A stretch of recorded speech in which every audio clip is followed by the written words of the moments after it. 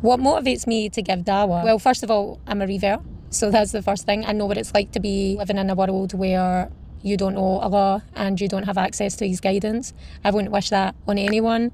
But I also know, as a Revert, what it's like to discover Islam, and not at the hands of the Muslims who were constantly around me at the time. I found it out through visitors. I was so angry at them for such a long time because of that. I questioned everything. I questioned our friendship. I never understood how we could come under the category of friends, but you didn't share this really important aspect of life. I could have died at any point as a non-Muslim and you did not share the intel that you had, the knowledge that you had. Islam has absolutely changed my life for the better. It is something I seek refuge in, because everything that comes from Islam comes from God, our creator, everyone's creator. He knows us best. He knows this world best, our inclinations as women, as men, as people. And He's given all the information that we need to be able to get through life, to be able to do our best and to be able to reach success in the next life. He has given us all the information to achieve Jannah, to achieve, eternal happiness. After discovering Islam, one of the first intense feelings was,